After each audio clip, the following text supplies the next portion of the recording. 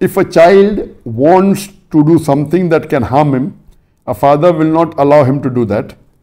Quran says that we human beings chose to be humans and we opted for the test. Those people who will go to hell, why does not Allah stop them from choosing a free will? Because Allah knows in advance that if I will make them human beings and give them free will, then I have to punish them in hell. How can Allah, who loves us the most, can do this? When a father will not let his child do something which can harm him, please answer my question. What the question is referring to is a verse in the Quran from Surah Ahzab, chapter number 33, verse number 72, which says that Allah had put the trust on the heavens and the earth and the mountains, and they refused it. When Allah wanted to put the trust, the amana, to the heavens and the earth and the mountains, they refused it. It was the human beings who were ignorant and fools who accepted it. That means Allah subhanahu wa ta'ala gave an option that do you want to take this, follow the commandments of Allah, and but natural, the human beings, we were the people who accepted it, and the Quran says we were ignorant and we were fool in Surah Ahzab. So the question posed by the questioner is that how come Allah subhanahu wa ta'ala, who is more loving than the father doesn't want to harm his children. So Allah knows in advance that when the human beings will accept this test, many will fail. So how come He allowed those human beings who would fail to accept this challenge? What you have to understand is that most of the creations of Allah subhanahu wa ta'ala, they are Muslims.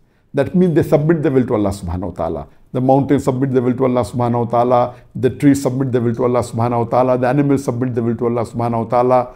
The heavens and the earth, all of them, they have no free will of their own. Similarly with the angels. The angels follow the commandments of Allah subhanahu wa ta'ala. Now Allah subhanahu wa ta'ala has given an option of a new creation, that is the human beings. We have a free will. We can either obey Allah subhanahu wa ta'ala or we can disobey Allah subhanahu wa ta'ala. Now after the free will is given to obey or disobey Allah subhanahu wa ta'ala, then if we obey Allah subhanahu wa ta'ala, Allah subhanahu wa ta'ala puts us on a higher level. The other creation of Allah, they obey Allah 100%, they have no free will of their own. But the jinn and the men, they have a free will. And the human beings on a higher degree. The human being, they can obey or they can disobey Allah subhanahu wa ta'ala. If they obey Allah subhanahu wa ta'ala, they are even higher than the angels, because they have a free will.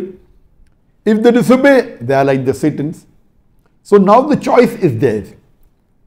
The question posed is that if Allah knew in advance that these human beings will not obey Allah, why did He create them? Why did He allow them to choose this test? And a father will never want to harm the children. I agree with you.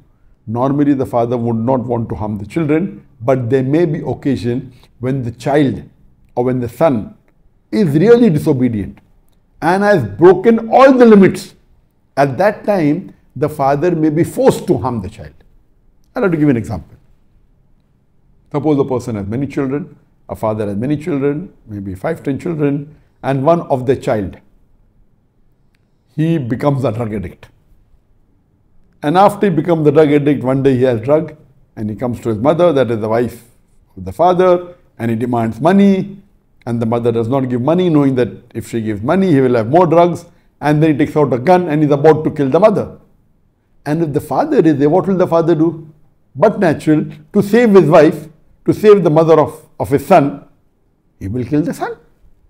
Here, though the father is kind, because the son has gone to extreme, has crossed all the borders, and the only thing he can do is if he has a knife and if he has to stab him in the back, he'll do that. Because he has broken all the limits. So to say that the father will never harm the child is not right. Most of the cases, yes. But if the son has broken all the limits and has gone beyond the limits, there are chances. Similarly, here Allah subhanahu wa ta'ala, He is just, He is kind. While He is kind and forgiving, He is also merciful. If the father forgives a son 10 times, Allah will forgive 1,000 times, 1,000,000 times. He is much more loving than a father. But here what you have to understand, that Allah has given an option of a creation, which has a free will, that is the human being. Now, if He's given option, but natural, some will obey, some will not obey. If all are going to obey, then there is no new creation at all. So you have to understand, Allah says very clearly in the Quran, if He wanted, you could have made all the human beings believe. Then where is the test? Allah says in the Quran in Surah Mulk chapter number 16 verse number 2, Alladhi khalaqal mawta wal hayata. He has created death and life to test which of you is good in deeds. Now, regarding a question, why did He allow the human beings who are going to fail to take the test? Do you mean to say that those human beings who will fail the test, He will not allow them to become human beings? Then all the human beings will become like angels. Then what is the difference? So what you are saying is illogical. If Allah wants to create a creation which has a free will, this is a new creation. And imagine if all the human beings are going to follow Allah's commandments, then where is the test? If everyone is going to follow the commandments, you won't require messengers. Who will the messengers give message to? There have to be some people who will disobey. There has to be some people who will go against the messenger, who will go against the good people. They may fight them, then they may hit them, they may kill them. There has to be, only if there are two types of people, if there is a test.